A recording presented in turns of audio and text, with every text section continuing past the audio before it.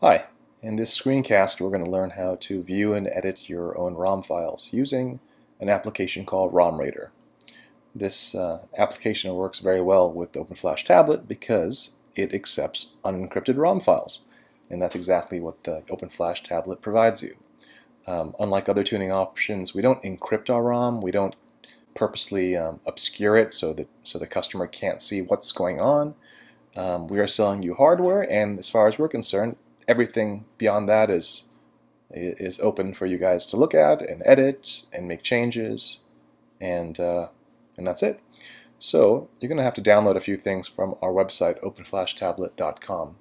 You'll need to download RomRaider, which is right here, and then you'll need to download the MX5 XML folder, which is a folder consisting of several XML files, which are definition files. Definition files, there's one definition file for each ROM type or cal ID.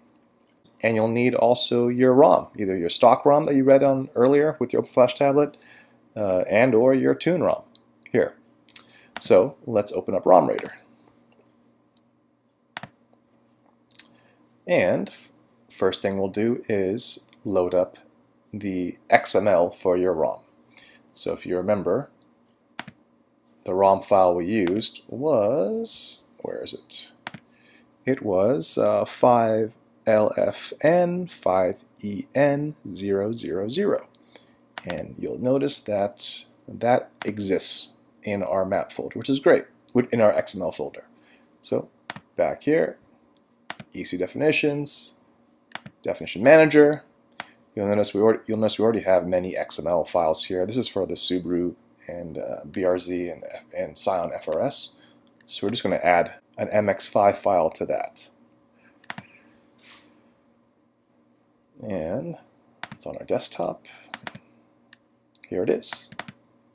Make sure you hit apply, and then save. Now we can open up our ROM. You'll notice we don't see it on our desktop because we're only viewing .bin and .hex files, and we didn't save our files as such. So view all files, and there we go. Let's open up our stock file first.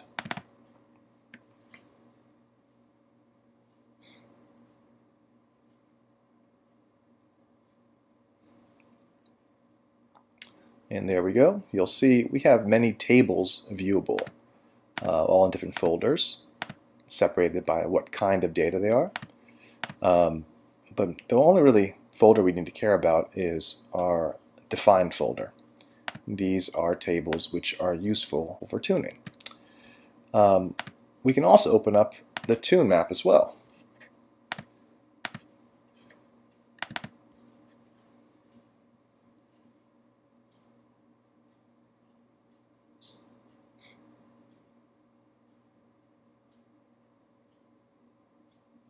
There we go. One useful feature of RomRaider is the ability to compare two files and see what tables are changed. So we're going to compare image, have the two files loaded, and compare.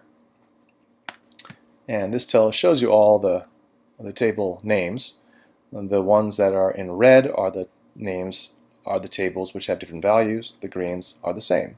So just topically looking for red tables, you see VVT intake was different, engine load limits were different, open loop fuel different, both high and low det, fuel compensation, ignition timing, rev limits, knock correction, max RPM, and probably a few more, yeah.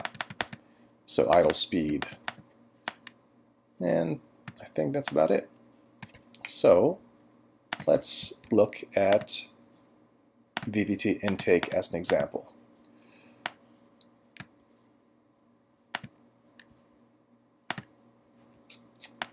You'll see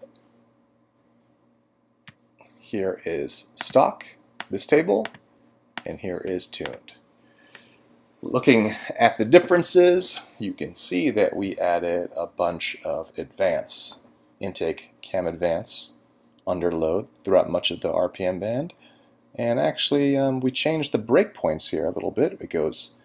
We added a breakpoint at 7,000 RPM, We changed it rather from 6500. We changed the 6000 to a 6500. That allows us to give a little more resolution at high RPM where the engine now operates. And you can see that at 7,000 RPM we operate at 0 degrees of advance versus 5 degrees of advance under full load from 6,500 RPM and up. That helps top end power, reduces top end roll off up top, while adding advance down low helps torque.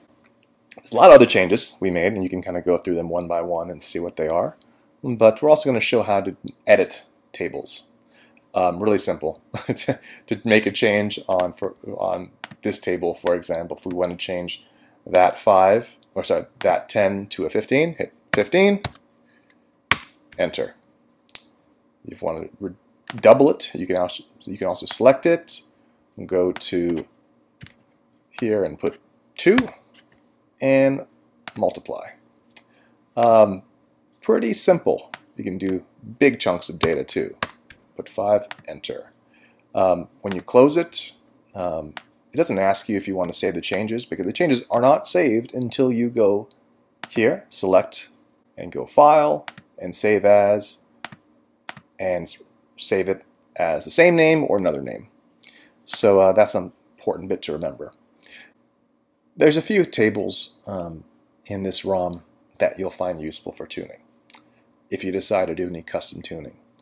One is the MAF sensor scaling, A and B. They're useful if you change intakes which have different MAF housing diameters. Other useful tables are open loop fuel table, both the high det and the low det. High det hopefully you'll be messing around with because your car's not going to be knocking. That leaves the low det. This gives you an idea of what you can. If we want to make things run richer, we can simply go to the highest throttle point, 100% throttle, and decrease those numbers to make them run richer. Other tables that are useful are the ignition timing tables. The most useful ones is going to be the ignition timing, high load, open loop, low det tables, since that's where you'll be operating under load. A couple things you can see here is it's quite a bit different from stock, and we'll pull the stock one up again. Ignition timing, high load, open loop, low det. Ignition timing, high load, open loop, low det. Here we go. Here's stock. You'll see we added a 2 to 3 degrees more advance throughout the entire mid-range under load. We also added or subtracted timing, took away timing up top. And if you look, we changed the RPM breakpoints from 6,500 and 7,000 to 7,450 and 7,500.